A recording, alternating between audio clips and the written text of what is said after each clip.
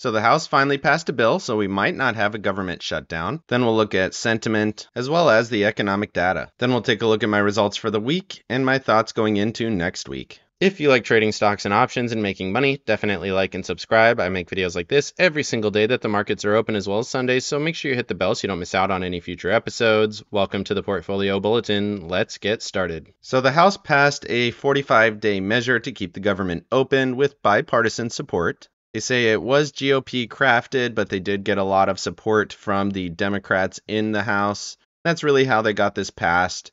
The last one that they tried to pass did not have any Democratic support, and they couldn't get all the Republicans to vote for it either. And right now they say it is stuck in the Senate with Michael Bennet holding up the final vote because there is no Ukraine funding in the bill. That is something Democrats really wanted, but Republicans were not willing to do it. And apparently that is the current sticking point. Congressman Bowman in the House pulled the fire alarm in an attempt to stop the bill, and they say that's going to go punished, which is pretty hilarious. And you can see here McCarthy's happy face after passing the bill 335 to 91, so clearly bipartisan support in order to keep the government open. It's always very costly when the government shuts down, and it creates a lot of uncertainty in the markets and throughout really the real economy. Overall, it's not a great thing. It does seem like these negotiations always go to the H hour. Moving over to the Fear and Greed Index, you can see we're back into fear. We hit extreme fear for like one day, and then we rallied a little bit and got back into fear. Market momentum back into fear, still below the 125 moving average, not great. Stock price strength, also not great. Breadth continues to move lower here. We'll look at that a little bit closer on the charts. It does look okay. Put call ratio, absolutely getting elevated here, well above 1 for the overall markets. We'll take a look at max pain later as well. VIX showing a little bit of strength. We'll look at that one as well a little bit closer. It did reject on the Thursday-Friday session, but still looks stronger above that SMA. Safe haven demand, definitely extreme fear. Junk bond demand, however, continues to hold up quite well. We've been watching the J&K charts just about every video, and they have held up very well, especially when compared to TLT and long-term government debt. Moving over to sentiment here. Bullish sentiment all the way down at 27.8% for this week. Definitely getting into that extreme fear range. Bears getting all the way up to 40, a little bit extended. You can see just how much higher the historical average that is, just how much lower the bull average is. Neutral, basically right on the money, definitely ticking towards that bearish side. And we're in a range where we could potentially see some support. Again, we'll look at that closer on the charts. Moving over to the economic calendar for Monday, you can see ISM manufacturing PMI. Manufacturing prices. We have Fed Chair Powell speaking here at 11 o'clock. That could be interesting, as well as a couple of FOMC members. Looking at Tuesday, we got the JOLTS report. That's going to be interesting. We really need the government to stay open if they're going to release some of this information. It could potentially be affected if the government closes down. I don't think that's going to happen at this point, but it's something to consider. Looking at Wednesday, we have Global Services PMI, fairly interesting. Non-manufacturing PMI and non-manufacturing prices at 10 o'clock on Wednesday. Looking at Thursday here, imports, exports at 8:30, initial jobless claims 8:30, couple of Fed members speaking. And then on Friday, we have non-farm payrolls. That's going to be the big one, as well as the unemployment rate. Expected to step down just a little bit. Definitely interesting. If this surprises to the upside, that could be quite bearish in my opinion. Moving over to max pain. Basically the same as last week for max pain, a little bit higher here at 432 than current prices. Total options 800,000, very low. Put call ratio 2.69. Put wall here at 420, lots of interest at that level. 425 also fairly interesting, could absolutely move a little bit lower. 430 pretty low, not worth paying attention to. 436 fairly interesting on the call side, that is the highest call strike. Again, lots of puts in the market here. But overall, not a ton of options to go this week, as it is the first week of the month. Moving over to the charts, starting off with the S&Ps here on the monthly chart. Since we got a monthly close this week, you can see we moved from that trend line up here. This was a shorter term trend line marking those tops, all the way down to this very long term trend line sitting at 42.36. This is one of those very, very long trend lines. You can see that same one coming back here, marking the tops in February of 20. Marked the top in September of 20, and then we got back above that level. A couple of interactions here in June of 22. And zooming in to show you that a little bit closer, you can see we touched that level, touched the 9-month moving average at 2460 as well. Momentum definitely fading here, not great on the monthly close. Doesn't mean that it has to continue here. We did get a candle very similar to this for December of 22. The next month was basically a complete reversal of the month, and then we ended up chopping higher over the next several months. So absolutely could hold this level, but 4240 is going to be critical at that trend line as well as the 9-month moving average. If that breaks down, you can see the highly traded zone at 4140, and then I do have some support back down around that 4000 level, which obviously would be critical if we got into that range. Moving over to the weekly just for a moment, you can see we basically got a doji, still bearish momentum, still bearish RSI. We got below the 50 line on RSI, not great. In terms of levels, we are back testing this level from August of 22. If this level breaks down, you can see it's a clear move down to that highly traded zone around 4125 in terms of levels. So critical level here. If that breaks down, next level is going to be these previous tops. Looking at the daily chart here, you can see we did have a little bit of strength from Wednesday into Thursday. Pulled back a little on Friday here, but it still looks like the short term is going to be a pullback, at least up to around 439. That would be interesting. Also have a level here at 435.88, which would be a nice little bounce from current levels. At this point, I'm not looking for a change of trend. I still think we're going to maintain this downtrend, but a pullback to trend resistance does make sense over the next week or so. Moving over to the NASDAQ on the monthly chart, again, you can see we had a pretty bearish month, down about 5%. Momentum ticking down for the first time in a while. We'd been on this upswing here, and now the monthly chart is saying that we're going to be pulling back at least. Doesn't mean that we can't have any upswings, but overall it does seem like the monthly trend is going to pull back at least a little bit. 9-month moving average sitting right around that 14,000 level. Long-term trend support sitting at 13,825. Overall, it seems like the NASDAQ does have a little bit more downside over the longer term. Moving over to the weekly chart, you can see we ended up with a doji on the week, which is interesting, up 0.1% on the week. Still bearish momentum, still bearish RSI, but again, more of a neutralized candle. You can see we're at this previous dip low. In terms of levels, we're kind of at the peaks here from February of 22. You could also argue that we're at the low here from October of 21. Those could be some interesting levels. If they're going to hold, they need to hold basically right where we are now.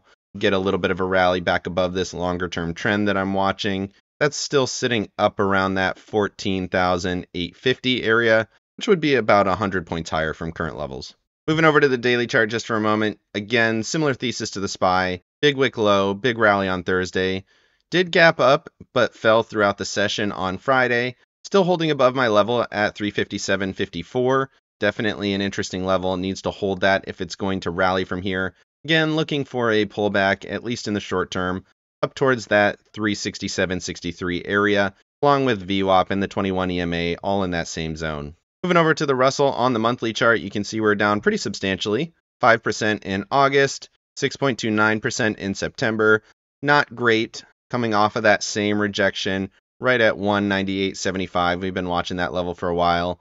The question is, are we going to hold once again in this 172.82 area? You can see we've thrown so many wicks into this area, and it continues to hold. If it does, we could see another rally back up into the same zone. You could argue these lows are getting a little bit higher each time, grinding slowly higher, but very bearish month, and you need to see something a little bit more convincing in my opinion. Momentum back towards bearish, RSI stepping back towards bearish here on the monthly. Looking at the weekly chart, you can see we were up just a little bit on the week, 0.04%. 2 weeks ago was super bearish for the Russell, 3.78% to the downside. Bearish momentum, bearish RSI. Really want to see this hold in this same zone. We've been talking about it for a while. You can see that 172.60 area where we chopped for a while before seeing a significant rally. If we're going to hold a higher low, it needs to happen now. If we're going to double bottom at this same level, watching that 172 area, does seem like it could hold, but we need to see it happen soon. Could get another sideways candle and then a bounce, but this is still a downtrend. Highly traded zone sitting at 184.79, which would be a nice little rally from current levels. Moving over to the daily chart, you can see that downtrend we've been watching. A little bit of a rally over the last 3 days. Friday was not great. 21 EMA sitting at 181.96. VWAP right behind it, all in the same zone around 182, which would be a couple of points higher from current levels. Momentum on the shorter time frames starting to step towards bullish. You do have to respect that. If we get a full retest of this downtrend, you can see the wick here on that trend, wick high, same area. And that would put us right in that same range, 182 to 184. Moving over to the Dow on the monthly. In terms of technicals, this looks terrible. You have a high, lower high here. You could argue this is still a little bit higher than the previous high in December, November of 22. Needs to hold that 21 EMA on the monthly chart sitting at 333. Highly traded zone sitting at 337.94. If this breaks down from this area and we start to see all of these levels taken out, you could argue that this is a lower high setup. Looking back at this midpoint all the way down at 288, that would be a very interesting level. You can see that marked the highs here pre-COVID as well. Momentum stepping down, RSI stepping down, just like everything else. Again, if it's going to hold, it really needs to do it soon. If it's going to break down, we could have a long way to go. Looking at the weekly chart, you can see that 55 EMA sitting at 333.57. That is the last EMA here on the weekly chart. 200 SMA sitting all the way down at 317.29. If this breaks, you would expect it to come into that same area. You could also see this low here from March in that same zone. And I have a level at 317.72 marking that low, making this a very interesting level, and it does seem like we might break back into that level on the weekly chart. Everything says we're still going in that direction. Daily chart on the Dow looks a little bit less convincing than the other ones. You can see that Friday session closed below the low from Thursday. That's much weaker than the other indices. We're also below my 335.91 level, which means I'm not really looking for support until we get down to that 329.40 level. You could argue you might find a little bit of support in that 333.50 level like we talked about on the weekly charts. Interesting level that does also mark the low from this wick on Wednesday. Could be an interesting trade, but realistically I would expect it to go through that area down to that next horizontal support. You can see we are below all the EMAs and SMAs here on the daily chart on the Dow. Moving over to the equal weighted S&Ps here on the weekly chart. Looks very similar to the Dow and the Russell kind of combined here. Had that double top like the Russell did, breaking down, but doesn't look as weak as the Dow. You have the 200 week moving average sitting at 136.10. Highly traded zone right where we are now. You can see those wick lows. Interesting level at 140.24. If that breaks, next level for me, 137.23. And then I would expect to overthrow that down to the 200 SMA. Big volume on the week on a doji. I would expect that to be profit taking from this down move, which was fairly significant from the highs. Again, if this structure is going to hold even sideways price action, it does need to hold this previous low in my opinion. Moving over to the daily chart, I did want to highlight that we did see a similar support move to the S&Ps. You can see that wick low here on Wednesday, rally on Thursday, pullback on Friday, but still a higher low. And that could just be a pullback from the 9-day moving average. Initial test, find a little bit higher low, support. And if we rally up to this kind of grouping of EMAs and SMAs, that would put us up to 146.20. Could be a very interesting level. Highly traded zone just behind that at 174.50. Moving over to copper versus gold, we are back on track with this move. I expected this to set up a higher low and rally from there. We did get the higher low, did rally a little bit, pulled back here, kind of double bottomed at this previous area. Then we got a super bullish candle on the weekly, pushing up towards my 2022 level. We didn't get all the way there. Overall, I'm still expecting this to push up to 2088. But as this continues to rally, this is positively correlated with equities, so we should expect a little bit of a rally in equities in my opinion. Moving over to SPY Russell and NASDAQ Russell, you can see we did see a little bit of stalling out of these ratios. Had a pretty big bearish week on the SPY Russell, pulling back from that 242 level, engulfed the previous candle, pulling back on momentum. And because of that, I did re-enter into a Russell position on Thursday, and then rolled that out into Friday and then into Monday. Overall, I do think the Russell is back in play a little bit. Obviously, it was pretty out of play for 2 weeks ago where it had a massive bearish week. But right now, it does seem like it's in a more interesting zone, and it's a little bit cheaper than it was. Both of these ratios have kind of stalled out or they're pulling back. Moving over to the SPX divided by the M2 money supply, you can see this critical level that we've been watching at 22.05, marking the most recent 3 tops. And we are pulling back from that level here now. Going back in history here, you can see the only time we've really maintained any price action above that level was during the dot-com bubble. And then after that, we broke all the way down into this 14 area. Anytime you're really below that 14 level, it does seem like a pretty good time to buy. 2008 crisis here ended up being a nice buying opportunity. Got into that 14 level again on the COVID dip. Also ended up being a pretty good buying opportunity. And zooming in here, you can see that big bearish month that we had. Momentum stepping down, breaking down from that same level. That could be an indicator that we're due for a couple of months of downside. Doesn't mean we can't see a Santa Claus rally or at least some sideways price action into the end of the year, but overall next year it does seem like we are set for some lower prices. In terms of levels on the weekly chart, we did hit that 2050 level. Currently it is holding, still bearish momentum, still bearish RSI. It does seem like we are breaking down. Last time we got into this 50 level the first time, tested that level, rallied back up to that same high. So certainly could do that here, like I said, going into the end of the year. Otherwise, we got into this zone previously, did wick that 2125 level before breaking down all the way to that 1911 area. We also have the 200 SMA sitting at 1958. Certainly could break down to that level as well. Overall, this structure does not look good on the S&Ps divided by the M2 money supply. Moving over to Apple and Tesla, you can see this wick low down to this trend. Touched that level, got back above my next level at 170.90. That level needs to hold if we're going to see any kind of bounce. Otherwise, if this breaks down, there's pretty significant downside in my opinion. Still watching the 55-week moving average down at 161.58. It's also worth noting that we are well below the lows here from December of 21. And the highly traded zone does seem like there was some profit taking on this colossal run that we had all the way from the 125 area up to that almost 200 level before we broke back down. Apple's seeing some things in China that does not make the stock look super appealing right now. Also, their growth is slowing fairly substantially. Looking at Tesla here, this structure doesn't look super great either. You can see a high here in September, October of 22. Colossal down move. Since then, we've been in a higher high type environment until the most recent high here. So we had a high in July. We had a lower high in September. Broke down from that level here. We're still holding the 21-week moving average at 241.64. Zooming in here so you can see that level. Clearly holding that, looking for a little bit of a rally from that level. Momentum, bearish, but not super convincing. We did see a little bit of divergence on Tesla, which is currently playing out to the upside a little bit, but the weekly chart does not look great. Even if we come back up here and test this, that would push us up to 266. Then I would expect that level to hold, but indicating that we would break down from that area. And then we would have to see what happens after that.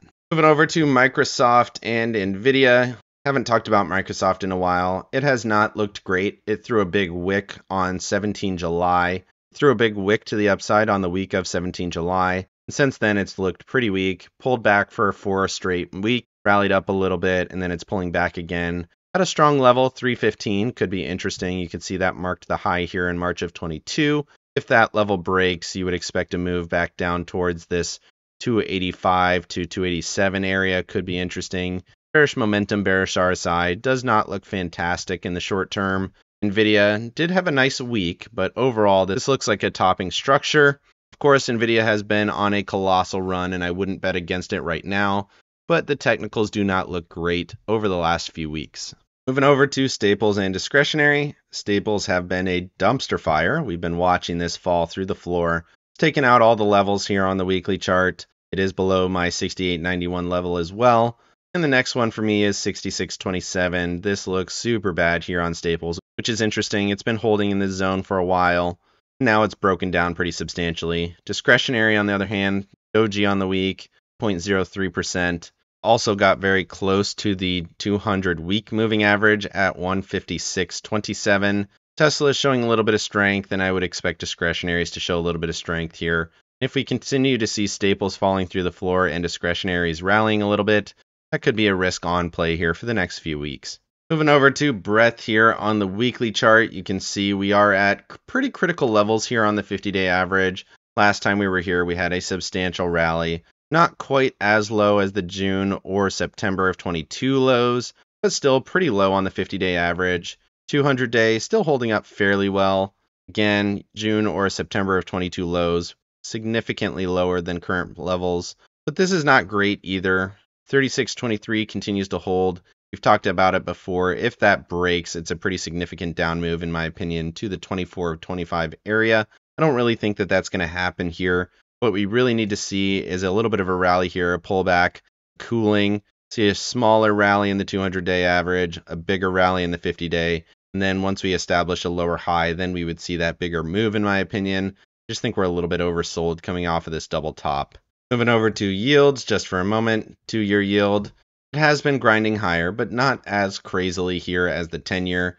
This is going pretty parabolic. We've been talking about this for a while. This is driving equities lower. Most people expect this to get to at least 4.75, if not 5%. It is super overbought. It is still in bullish momentum on the weekly chart, so you can't discount it here. But we are seeing a reversion of the yield curve. 10-year yield rocketing higher, 2-year yield grinding higher, but not nearly as bullish, and it ended up being down on the week. Moving over to the dollar on the weekly chart, we had another bullish week. That is a ridiculous number of weeks in a row here now. Currently on 11 weeks in a row of bullishness. Hit that 106.84 level. Ended up pulling back slightly from that level and trend. Still bullish momentum, still bullish RSI. It does seem like this is going to go higher. But at some point, this does have to pull back a little bit. Just like the 10-year yield did start to show a little bit of weakness. This isn't going to go straight up forever. Obviously, the structure is still very bullish, and you do have to respect that. But at some point, we're going to see at least a little bit of a pullback. The question is when. Moving over to the VIX on the weekly chart, you can see 2 weeks in a row of bullishness. Basically a doji for this week, hit that 55 EMA and started to pull back a little bit. Still bullish momentum, still bullish RSI, still coming off of a double bottom. You have to respect the structure. But the question is, when are we going to see a little bit of a pullback? You can see here we had 2 big candles in a row, hit trend resistance, and then pulled back pretty substantially for the next several weeks. The question is, are we going higher from here?